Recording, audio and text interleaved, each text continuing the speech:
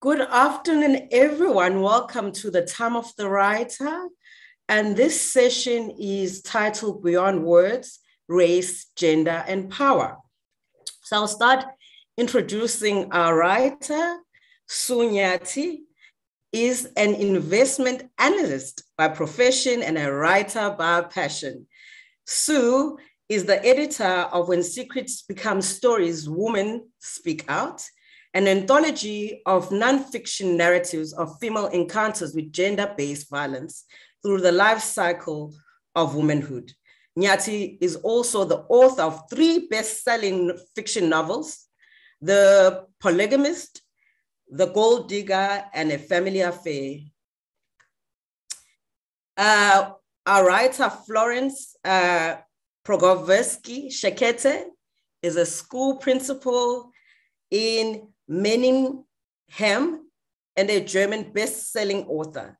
She founded the agency FBS Intercultural Communication, where she has worked as a freelance consultant, coach, and a trainer since 1997.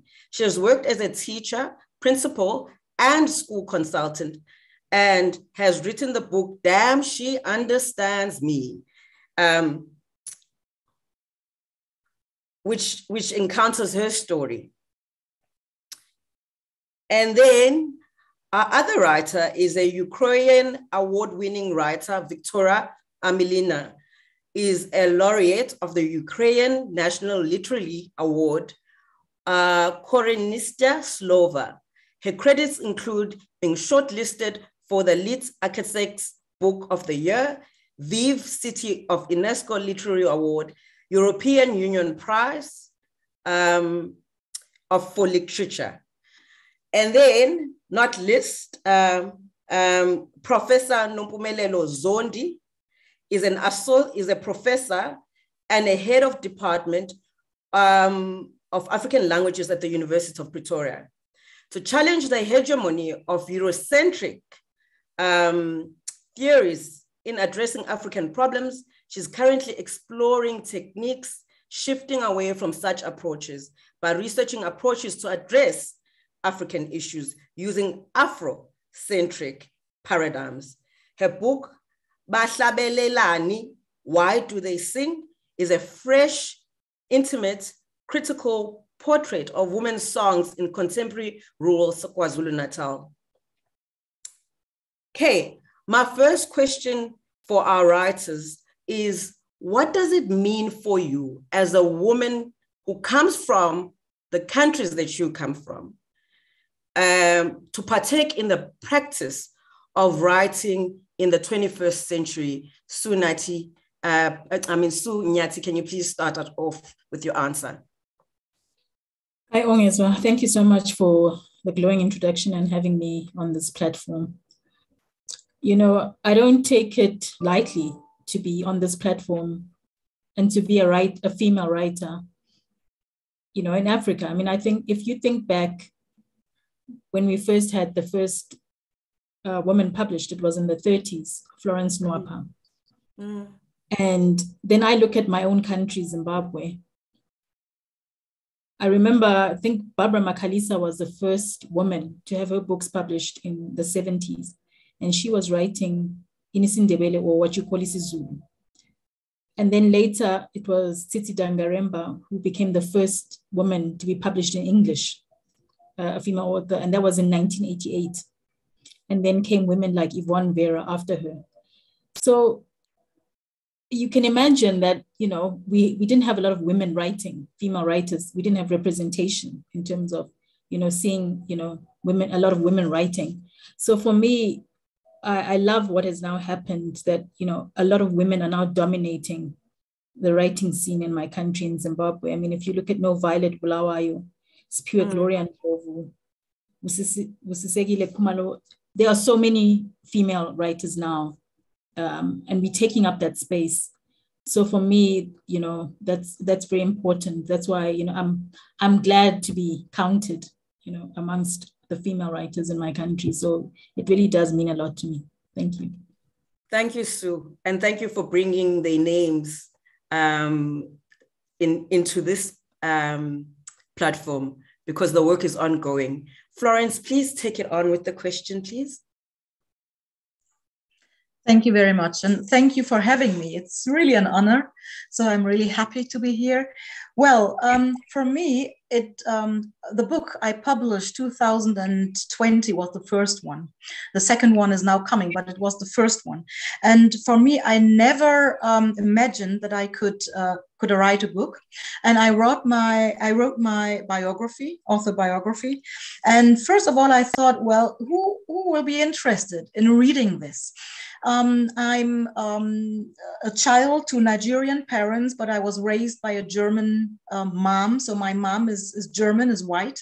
And it is said that I'm the first German Black teacher here, and then school principal, and now school inspector. And to write my author biography in German and to have the German audience and to tell them how it is to live as a Black person here in Germany, in this environment, in the white environment, that's something very special. And I couldn't imagine that this book will become a best-selling book, but it is. And well, for me, it is still really amazing.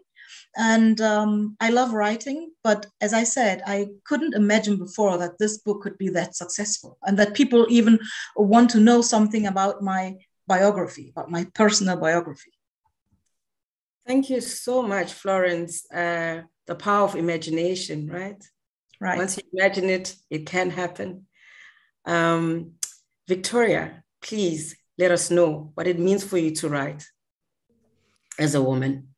Yeah, thank you. So actually in Ukrainian literature, women's voices were always very important.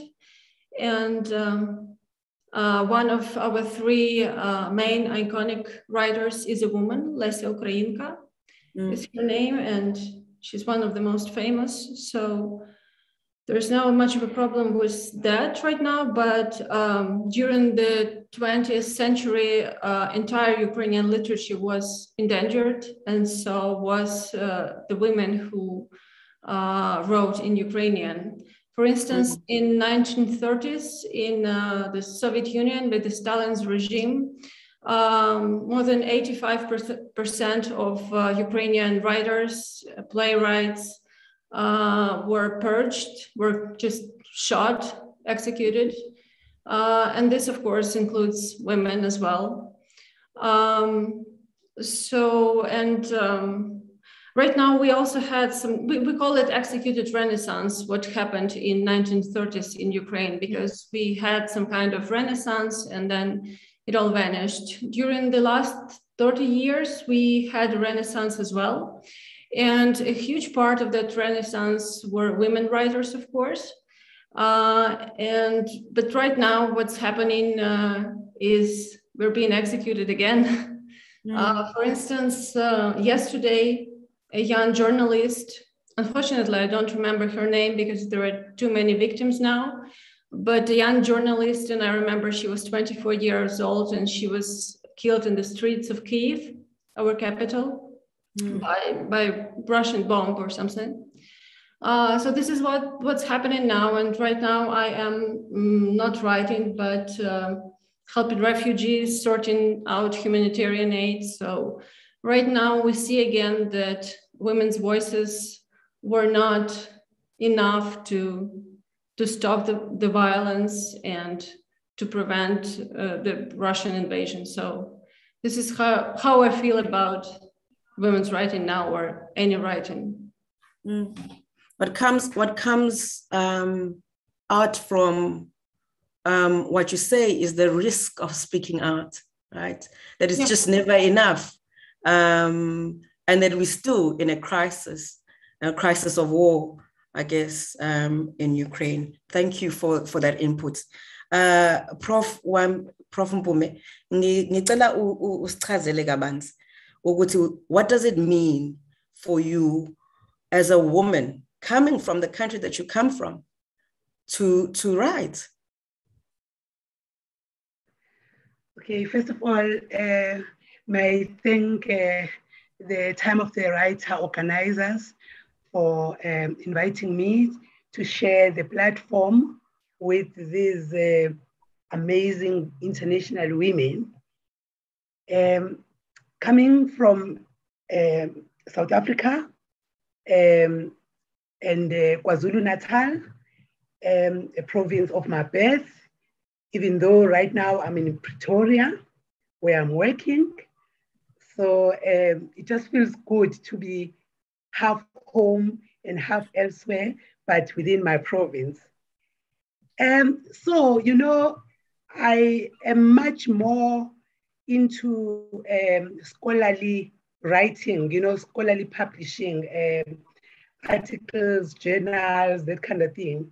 However, you know, being a South African and Zulu woman, for me, means a lot at this time of our history. You know, I would wish to write on a wide range of themes, you know, in my work. However, I've just been such that I love the voiceless. I love the marginalized. I love those whom society pushes to the margins.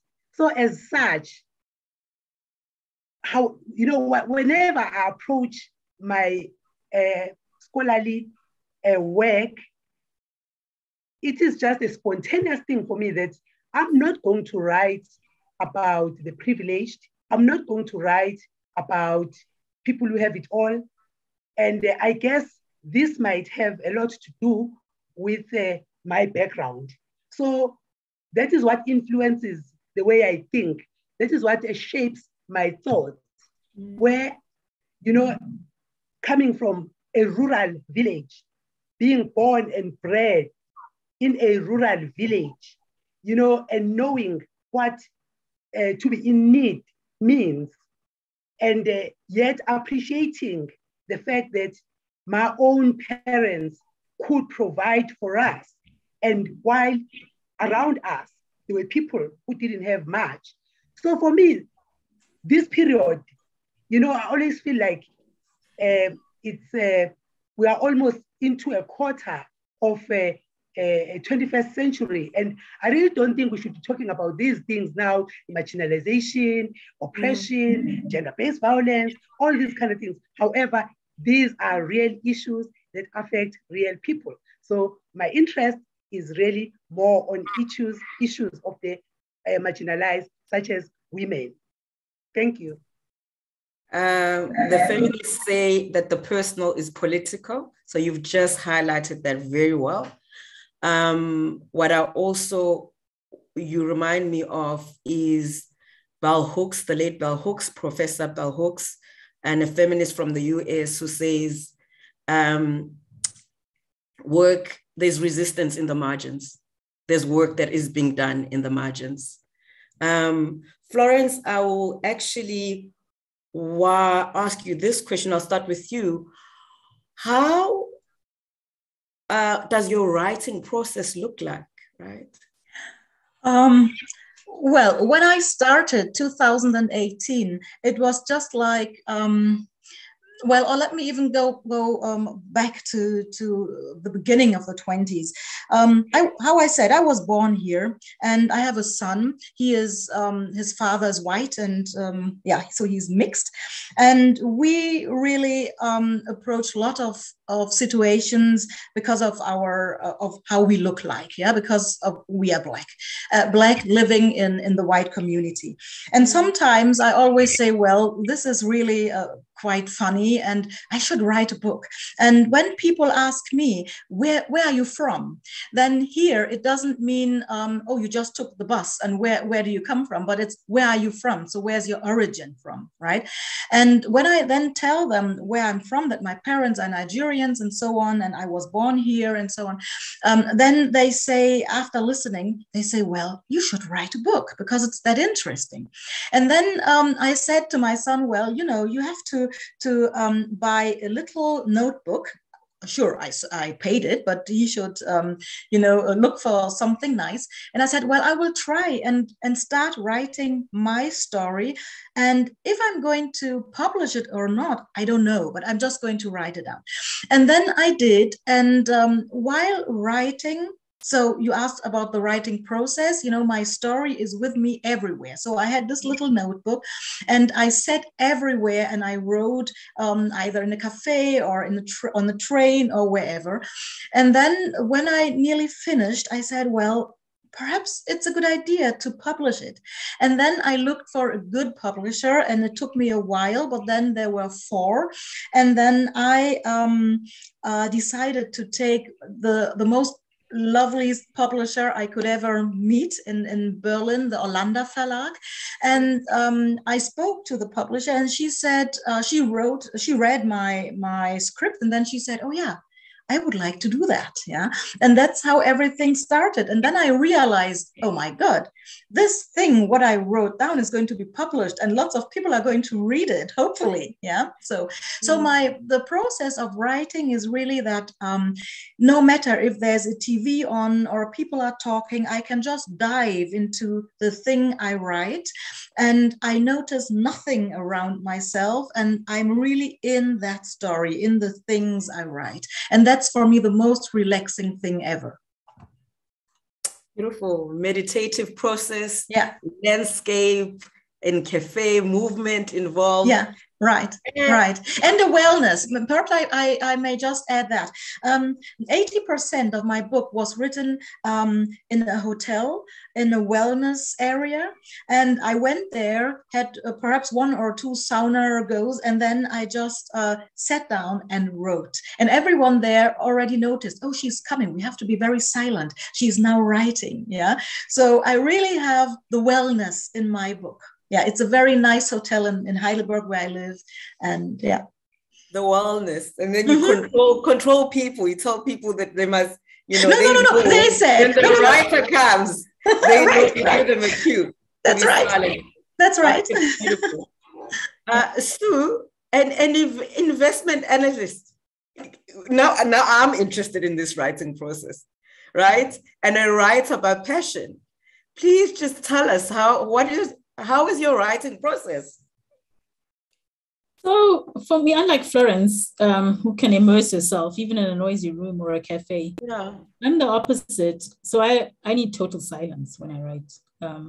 No music, nothing, just silence. And I find I thrive in a quiet space. So I would never be able to do the mug and bean or Starbucks kind of writing with your laptop.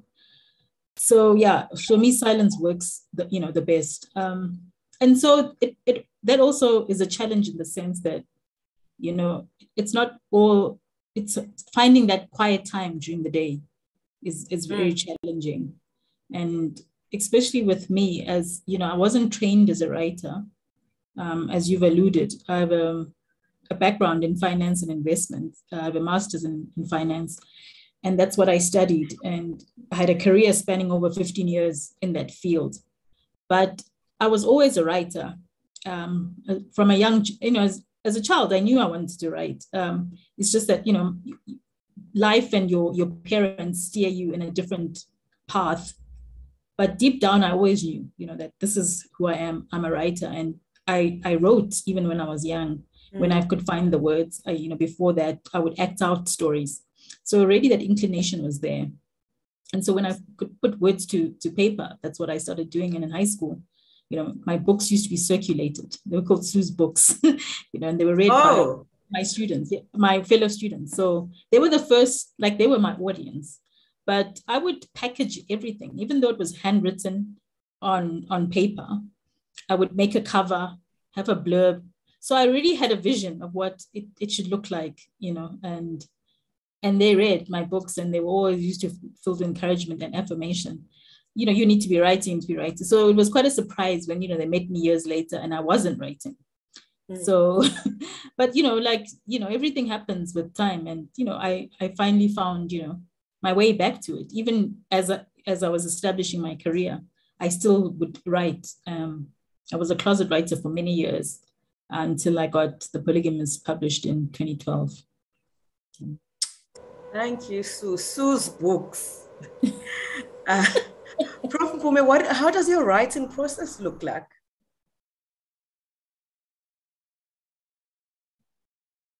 Please unmute yourself. Thank you. Sorry about that. I liked what Florence had to say when she said, my story is everywhere. You know, I think this is also a beautiful way of summarizing me, because, you know, like I said, when you asked the first question, that, you know, I'm very conscious of what I have been robbed of as a woman. First, as a Black person. Secondly, as a woman. And perhaps thirdly, as a rural woman with a background from the Bundus. You know, so I always feel that for me, what makes sense and what is whatever makes the other visible. So the kind of writing that influenced me is that of, you know, like now I'm busy with the Black archives, promoting the Black archives. And what do I mean by that?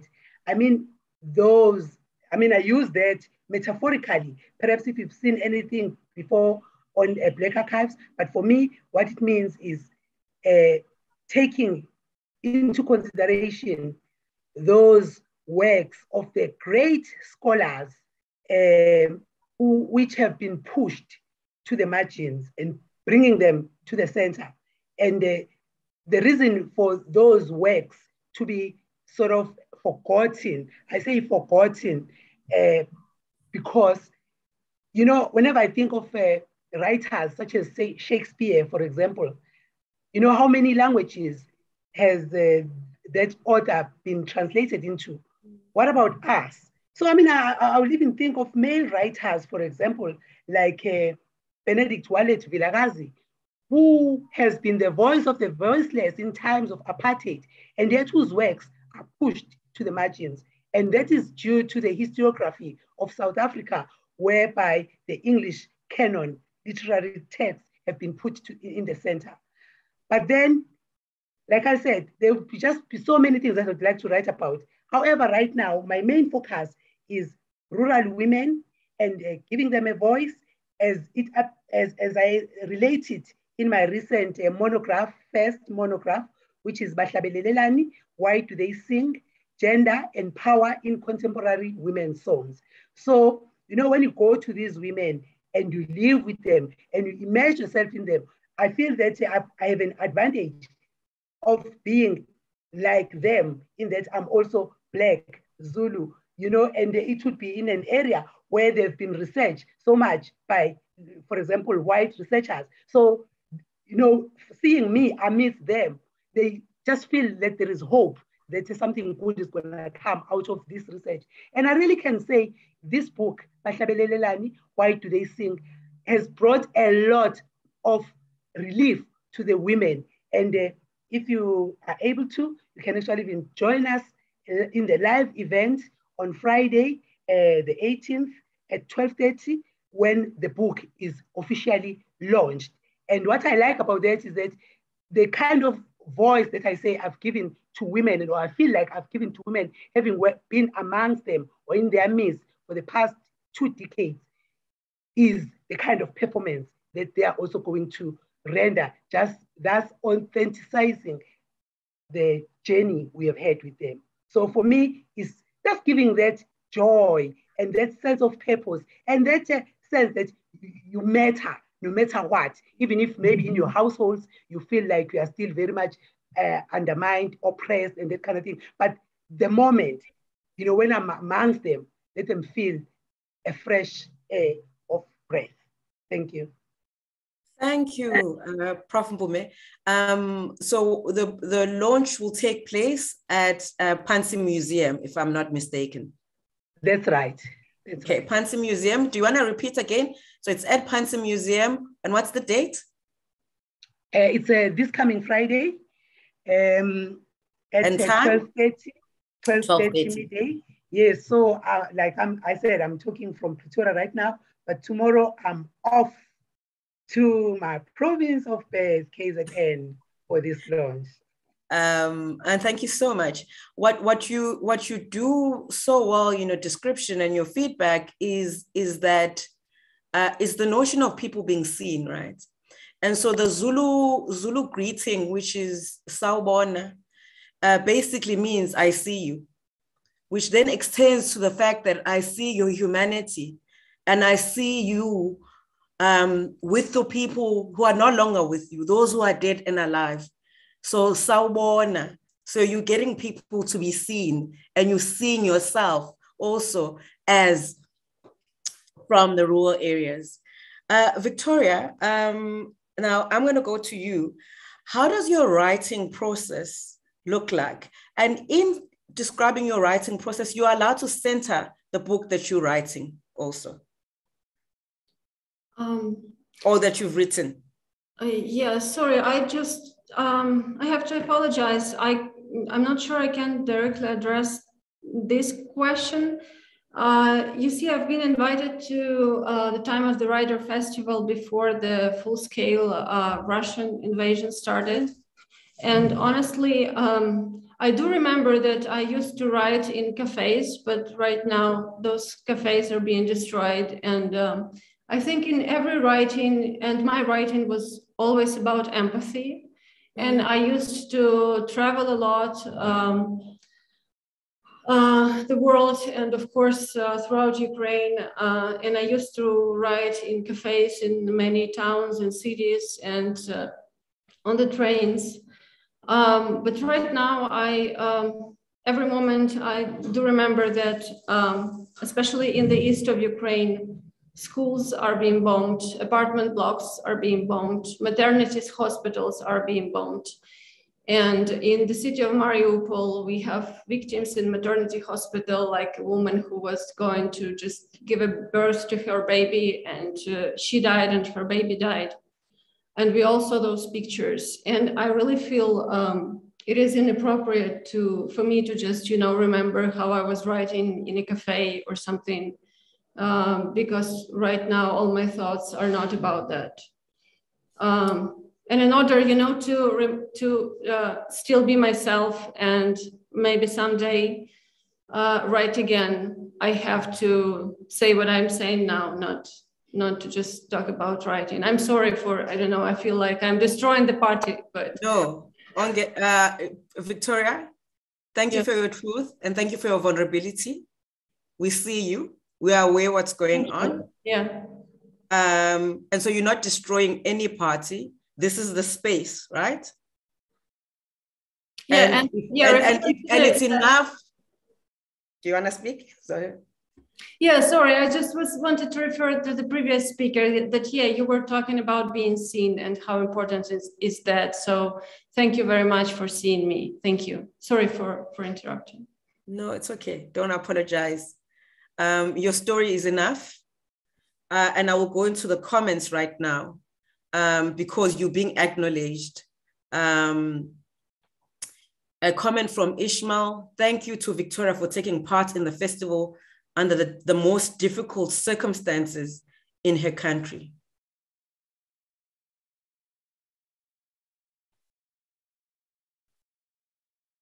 And Noktulam Mazibuko Msimang says, strength and prayers, Victoria. Thank you so much. Okay. There is a question from Cindy Swazulu.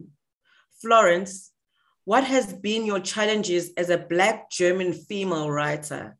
Have you ever felt any sort of discrimination or looked down upon? If yes, how do you deal with it?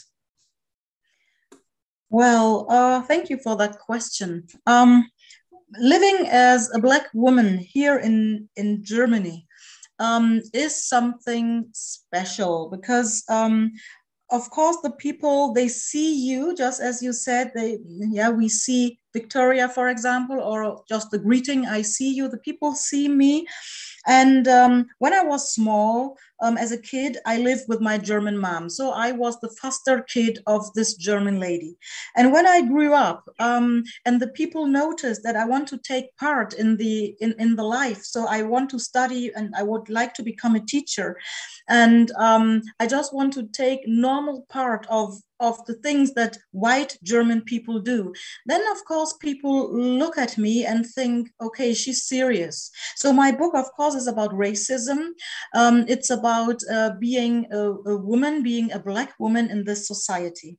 And when I started writing, the first comment one person said, when I said, well, I'm going to write my biography, and the person said, well, being Black or not being white, that's not an issue anymore in Germany. And it is an issue. But this comment should say like, well, you know, there's no need to talk about that because it's difficult to talk about racism. It's difficult to talk about discrimination. Yeah, right.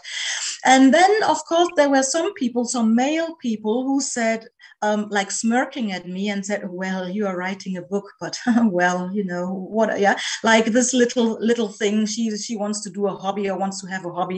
And I was underestimated. Yes, I was, but I'm used to that. And I thought, well, you underestimate me, no problem. I will write this book and I will find someone who believes in my book. And even when I said, well, before I found my publisher, then I said, well, is this book going to be published and are people going to read it? And one person said, well, and if you don't publish it, no problem, you just write. Yeah, like let her write, so she is occupied, but no one will take it seriously.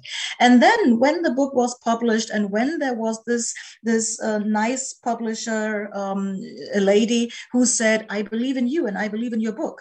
Yeah, then these people, they looked at me and were really astonished. Yeah. But of course, first of all, people don't take you seriously. No, they don't. And how I deal with it, well, you know, I'm used to it. I'm in my mid-50s. I've been living here for over 50 years, and I'm used to that. I'm used to that people say, well, you want to become a headmistress? Oh, well, you just keep on doing what you do. Yeah. And when I then achieve my goal, then they look at me, oh, okay, you serious, you did that, okay, good. And then it's a problem for them to deal with me, right? So I'm used to that. And I always think, you don't take me serious. We will talk again. We will definitely talk again. Oh, we will talk again. And what's the title of the book? Damn, she understands me. Yeah, because people think, so this really happened in 2020.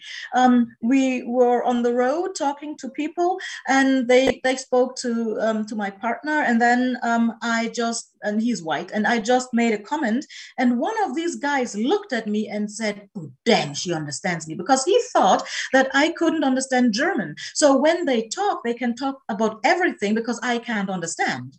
Yeah, but he was wrong. He was mistaken. He was so much mistaken. Yeah. I'll ask you to just read an extract from Damn, She Understands Me. Okay, and you can read it in German and we'll damn well not understand you, but you can translate to us.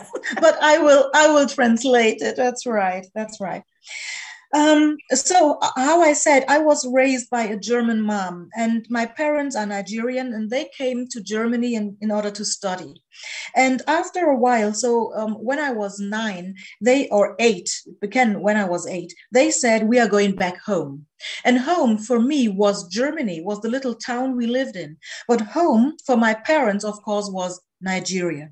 And now I start at the part where they came, and we went to Nigeria. This is the part what I'm going to read. Und dann war es soweit.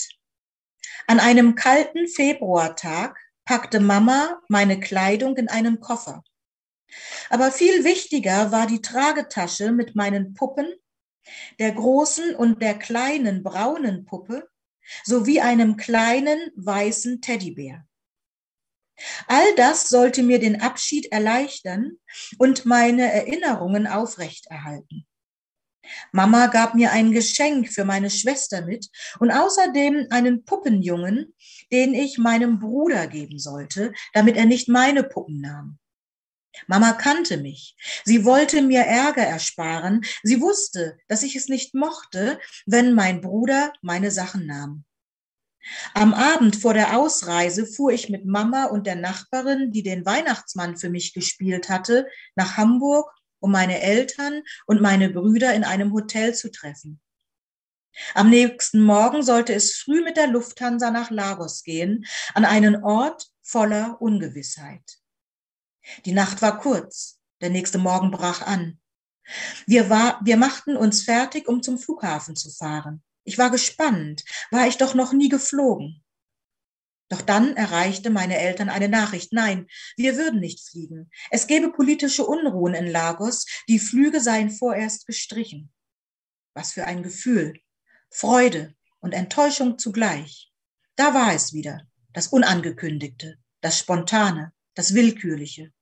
Nur dieses Mal konnten meine Eltern nichts dafür, zumindest nicht direkt. Indirekt schon, wie ich fand.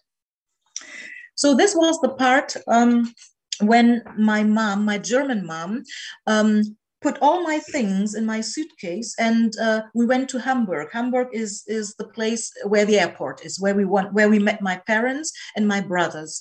And for me, it was very important to have, sure, my clothes and everything, but my dolls. I loved dolls, and I had one big white doll and a very small black doll, and that doll was named after my sister. And my sister waited for us in Nigeria. She was in Nigeria. My parents didn't bring her to Germany.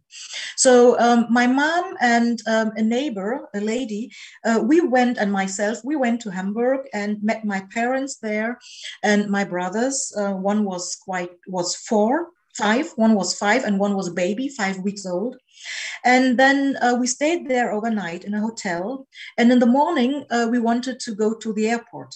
And then my parents were called and was said, no, the planes, they can't take off. And we can't travel to Nigeria because in Nigeria, there were political riots. And that's why no plane is going to Nigeria. So for me, it was very hard, the imagination, leaving my mom and going to Nigeria. And in that moment, it was said, okay, you can go home with your mom, so home to my German home, yeah, but there will be one day when we come and pick you up, and then we will go to Nigeria. So for me, it was something like flying and not knowing when the hard drop is going to come, yeah, because I didn't want to go to Nigeria. I wanted to stay with my mom. Thank you for that encounter of negotiating home and what home looks like in between spaces and in between countries.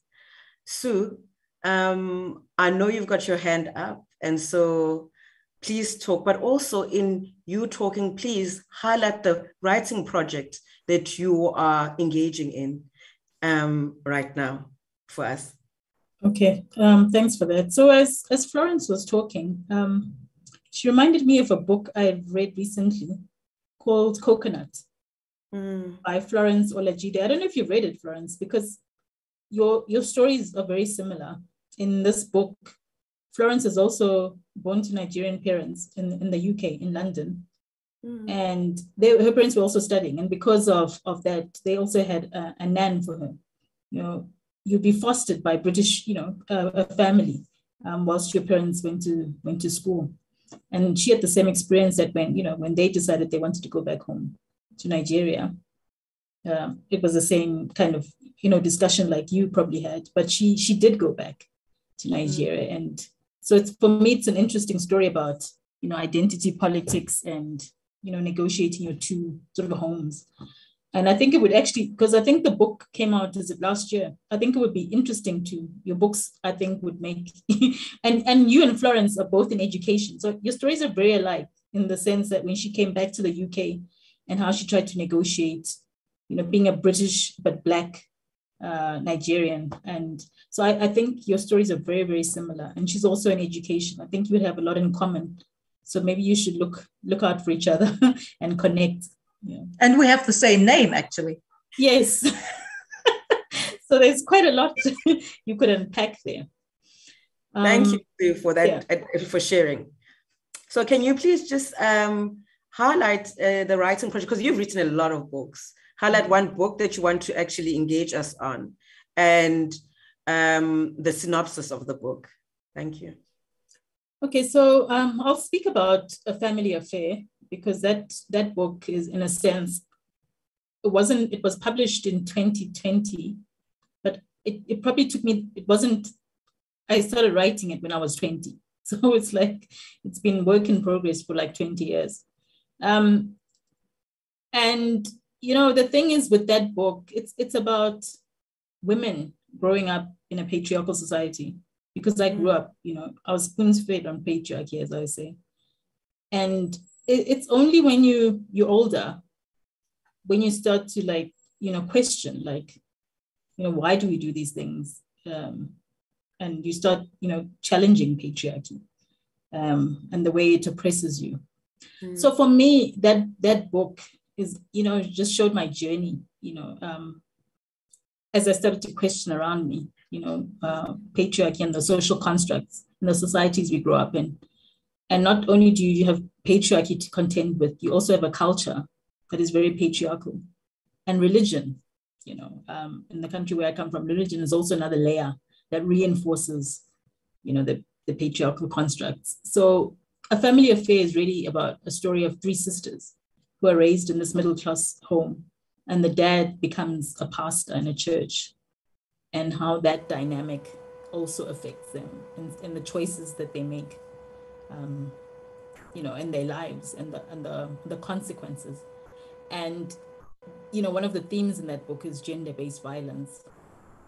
But it tells the story of women who don't necessarily survive to tell their own stories.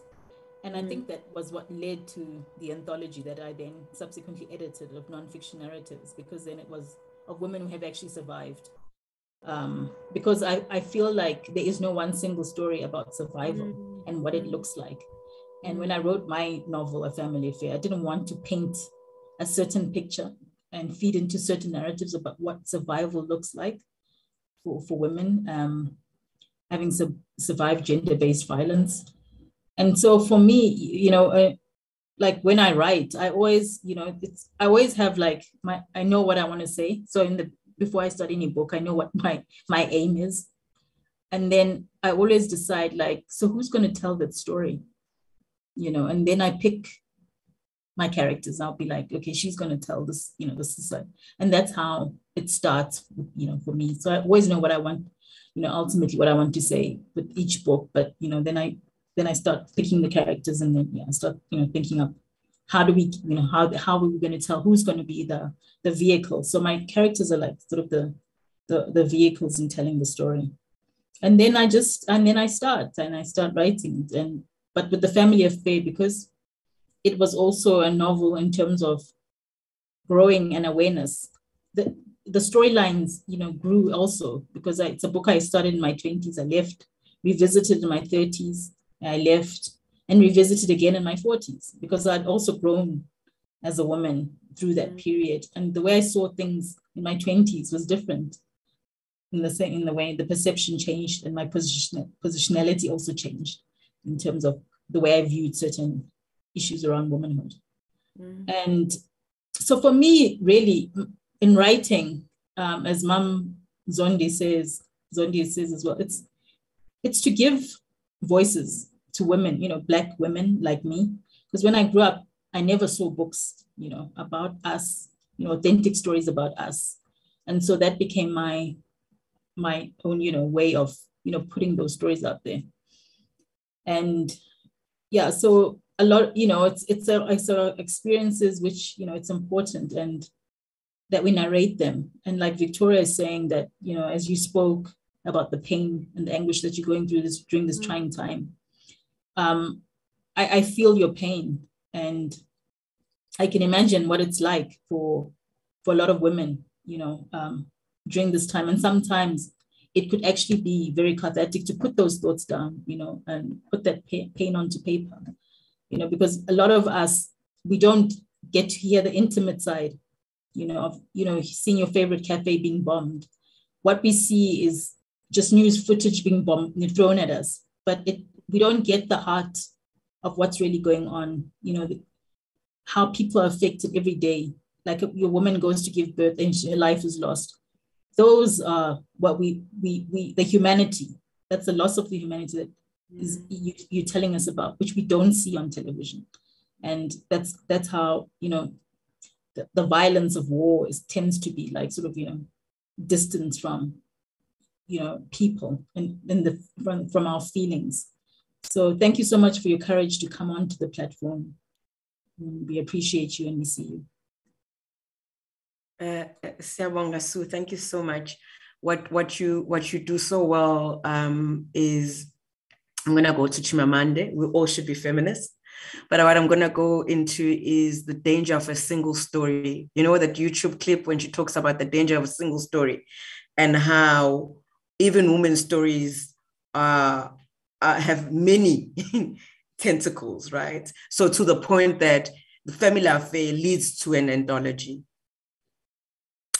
Victoria, I know you've got your hand up, but I also would like you to speak to the point that you were going to make about your hand up, but also speak to the book project that you want to present to us and what it means to you.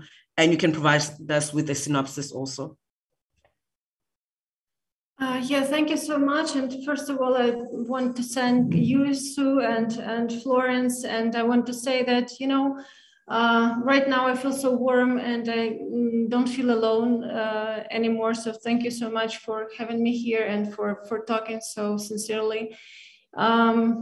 And now, you know, I can remember that all those issues that you mentioned, Florence and Sue and everyone, I was interested in them before. For instance, of course, I'm a feminist, and there was this theme that triggered me and has driven me in my writing. And of course, I don't have much to say about that, but I was a huge supporter of Black Lives Matter. I was in Boston at the time, and I'm trying. I understand that I cannot say here, but I really understand that all those things are important. And I was listening to Florence about her book, Damn She Understands Me, and it sounds so wonderful. And I wish that when Ukrainian publishing industry is back on, we can translate all of your books from English, from German, and have them published here. I think this is what we should do. As for my book project, I actually was writing about the war because the war conflict here started in 2014 when Russia invaded the east part of Ukraine. It just was a small conflict if we compare it to what we have now. So my project was about war, and I would just read an excerpt for you, but I'm not sure if we have time for that. Please go on. If we just go on, yeah, just a small extract. Yeah, so it's the beginning of my novel about a sister looking for her sister. I simply wanted to tell you about the light, how I miss those patterns that the sun once painted on the kitchen floor when we were kids. Indeed, that's all I was going to tell you, Lily. But then I just couldn't stop. I kept talking until I told the whole story, everything you have missed. I kept whispering like a radio station that people only listen to by accident. I am like this lonely radio station now. People overhear my murmurs and give me looks. Those looks which Grandpa eventually got used to, but I kept noticing for him. Grandpa would be proud of me now. I too don't care what others think of me anymore. Wherever I go, I have to describe everything to you. I've been talking to you ever since you vanished, and I wandered the streets, examining patterns of light on the cracked asphalt as if they could bring you back. I kept uttering your name when looking into abandoned houses' windows, startled by my reflection that looked like yours. I felt you near me when asking the stray dogs, like a child, have you seen my sister? A young woman like me, only prettier, with much longer hair and a motorcycle helmet under her arm. I didn't dare to ask people, not even once. The dogs just ran away as if they could smell disloyalty, the trait betrayed animals should despise the most. I imagine what you think of me, and you're right. Your sister turned out to be a coward. I had let you down and then wasn't really trying to save you. Moreover, I stopped your mother from searching. It wasn't difficult, as she was so weak, unprepared, and invariably drunk after you had disappeared. She would get herself into trouble just like you did. She's still pretty, despite all the vodka, as brave as ever. If I had let her, she would have done the most reckless things in an attempt to save you. But would it help? Your mother has brought me up, but I'm not your kind. I'm different, Lily. I'm cautious, I'm overthinking, I'm indecisive. I cannot drive motorbike like you do, or did. This inability is the very reason why after you got your shiny Harley from Mr. God knows who, I worked my ass off to buy the old Ford and dared to drive the car at least. I went to the bar you had worked in after dropping out of university. The waitresses, friends of yours, and the men, your admirers, all wearing black despite the hot weather, and those new aliens wearing camouflage jackets and guns, looked at me as if they all knew what happened. I froze for a moment. I came there to ask if anyone could please help me find you. But amidst the unusual silence, I only asked, do I look like a ghost? Then I ran away, not waiting for them to answer. I'm sorry, Lily. I was never looking for you, but for a sign that the city would bring you back, like the surf should bring back lost toys to a child scared to go into the sea. There was no sign, just the sound of distant shelling and howling, just the rumors that girls and women who have disappeared in the occupied city of Donetsk would better be dead. Are you dead? Thank you. Thank you, Victoria. I love the apology of, I'm sorry, I'm just a ghost, that line also. Just when we search for our humanity through a time of war, right? And the invisibility of our humanity. And how do you speak to children? What memories do you give to children around that time? And stories are a way in for children. They are a tool for knowledge creation. What is the title of the book, Victoria? Well, it is meant to be the road to Ukraine, because actually it is about how we talk to children, because eventually the main character starts telling a story to her younger sister about the country they came from. And it's not real Ukraine, but rather Ukraine is an imaginary perfect country where there's no, no invasion, no war, and so life is perfect. Not like our history. But I mean, what starts to come up is this notion, this negotiation of home, right? And what you remind me of is Wasa Shaya's poem that no one leaves home just for the sake of leaving home. You leave home because it's become, I'm paraphrasing here, because it's become a mouth of a shark. Yeah. Right now, actually, my son and my niece are evacuated to Poland. So even my dog is evacuated to Poland. So I'm here alone and I'm staying here to volunteer and help. So. We are with you, Victoria, and thank you for your vulnerability, and thank you for taking time out to actually share your story. And I think stories live on, and to think about children and how you're going to transmit that knowledge, creation, and disrupt the violence. That's an ongoing, ongoing resistance to tell stories. Yeah, about children. Yeah. And thank you so much. And I want to apologize again because I made it, again, Eurocentric. Victoria, women shouldn't apologize. Women should not apologize. I'm going to actually cut you off. And I was told I mustn't cut you off. We should not apologize for being vulnerable, for speaking our truth in a time when there's violence to women, when there's violence and our children are growing through a war. Don't apologize for feeling. You are enough. Siyakubona. In KwaZulu-Natal say, we see you. Siyakubona, we here. Sue? I had a question for Victoria in terms of censorship, I mean, when you say you wrote about Ukraine, was it because of censorship, or you just wanted to imagine just a different sort of reality in your book? No, we never, I mean, during the independence times, we never had censorship in Ukraine, where they had maybe sometimes a lack of order, but never we had censorship. We are very free, and this is what we fight for now, to preserve our freedom. So yeah, this is just an imaginary country, and it is more to reimagine that I started this project in 2020, so it was more to reimagine the 20th century history of Ukraine, because as you probably know, Ukraine was in the middle of both World War I and World War II. It was occupied both by Nazi and then by the Soviet Union. So it's really what historian Timothy Snyder calls bloodlands. And that is why all those traumatic experiences, of course, influenced generations of people here. And this is why I was trying to imagine how we could raise our children without that traumatic memory that influenced them. But right now I will have to change my project, apparently, because new events happened, and this will influence my project as well. Thank you so much for your support and for your question.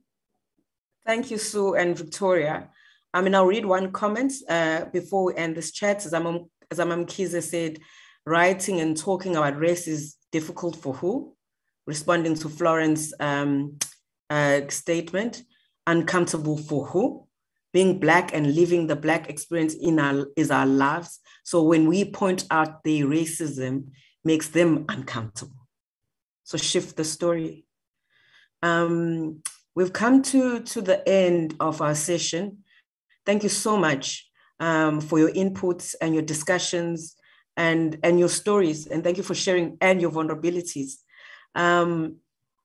What comes through very well in your writing is the stories of women, how story is, and making of story and telling stories and writing stories that you all have done is imagining the possibilities of the violence, beyond the violence of race and gender and power. Thank you. Siyabonga.